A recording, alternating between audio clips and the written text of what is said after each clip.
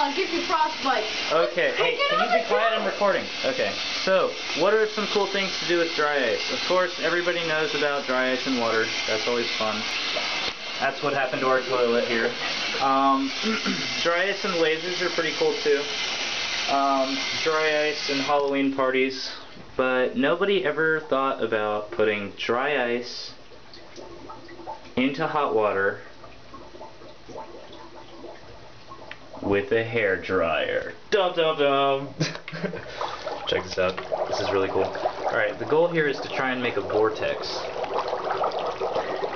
and extend the filament length of the vortex.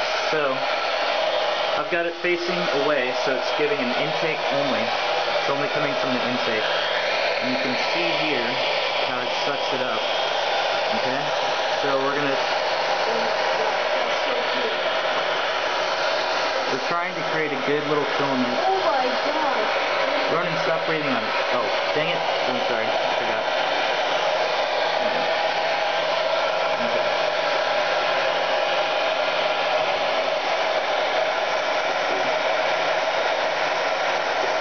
See if we can get a good one. There we go.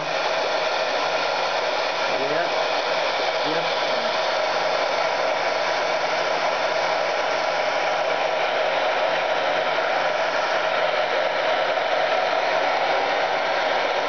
Recommended purely because it's around water, but there's nothing coming out of the top, which is interesting too.